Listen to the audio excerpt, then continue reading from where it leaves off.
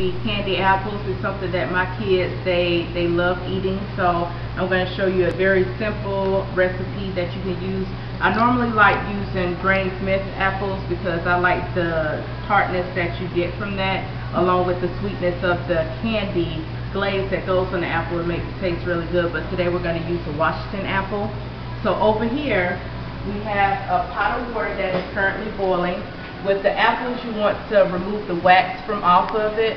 Normally when it goes to the store, the apple is going to contain a wax covering on that. The reason for that is because it's going to preserve your apple, so that way whenever you go to purchase it from the store, then it will still be in a fresh state.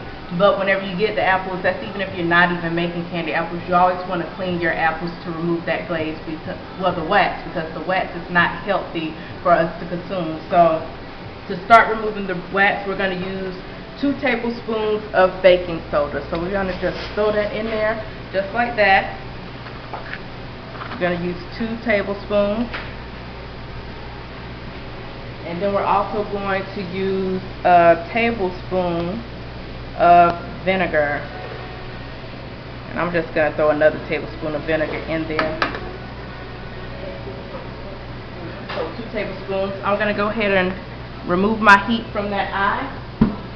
And I'm going to throw my apples in there. And right now I think I have a total of about 10 or so apples. So I'm going to go ahead and throw those apples in there, so that way it can go ahead and start the process of removing that wax. And you want to kind of remove them really fast because they're going to start removing really quick. So I'm just going to get a spoon here so that way I can take my apples out, but I'm just going to stir them around just a little bit so that way it can coat everything here, and like I said, get that wax properly removed from off of that apple.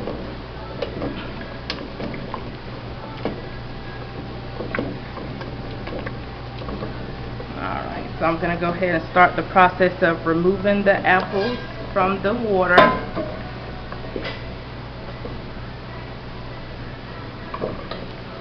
They should now be properly cleaned now.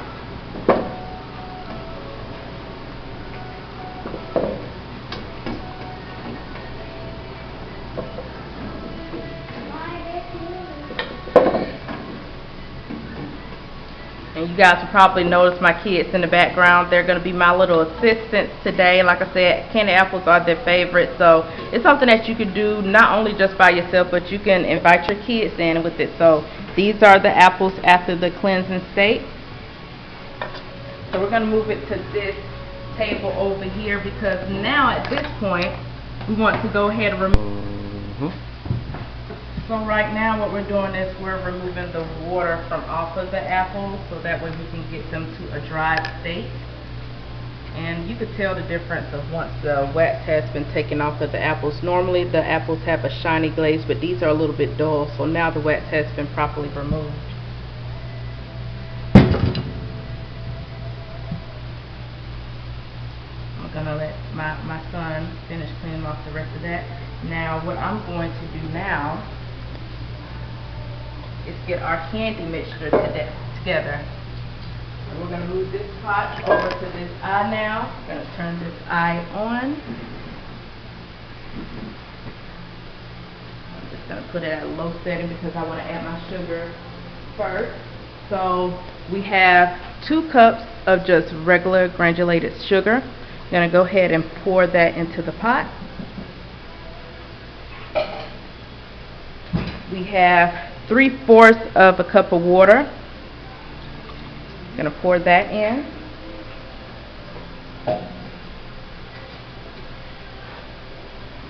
And then we also have a 1/2 cup of light corn syrup.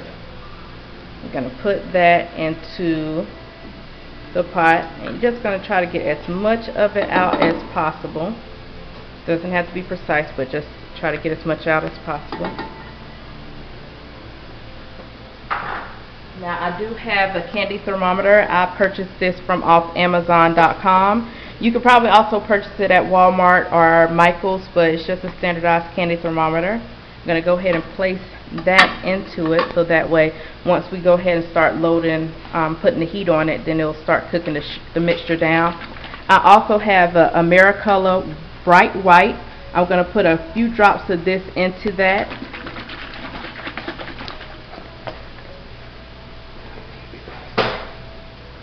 So we're going to put 1, 2, 3, 4 drops of the white Americolor in there.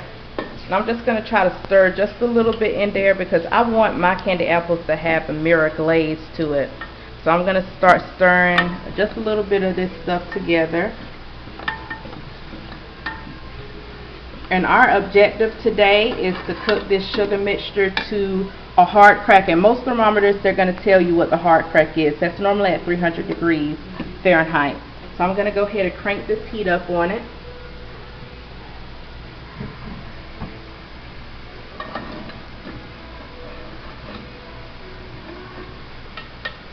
So I can go ahead and start cooking our mixture down. And then we're going to add some different colors into there as well. So I'm going to leave you guys momentarily so that way our mixture can begin its boiling state. And we'll be right back. The cameras don't work no more. Now normally I would use some form of flavor, but I'm not going to use that today because I'm just making them for the kids. But if I was making it for a client, then I would do a flavor, and then I would use the oils for that. So I'm going to move this over to here. We're going to do a marble effect. We've already gone in and stuck the sticks in the candy apples, so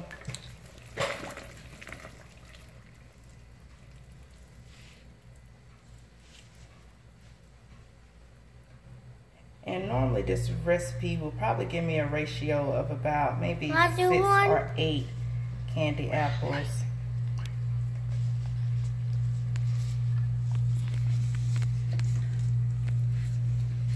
I'm trying to pull out as quickly as possible.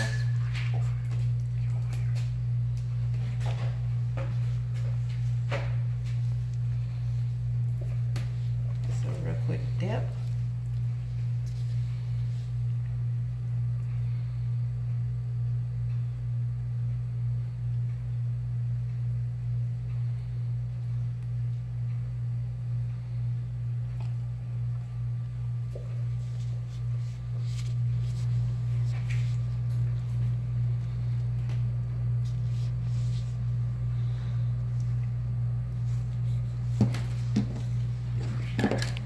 These are Washington apples that we use, so they're not Granny Smith. I would rather prefer Granny Smith because I like the taste of the Granny Smith apples, but these are regular Washington apples.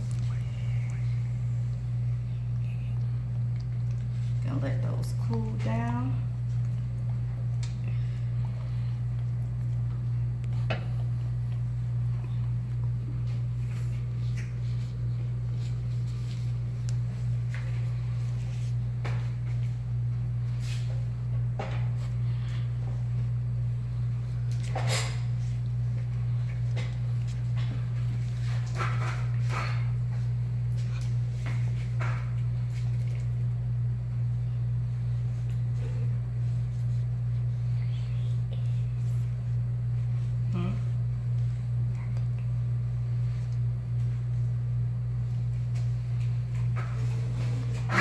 Do our last apple.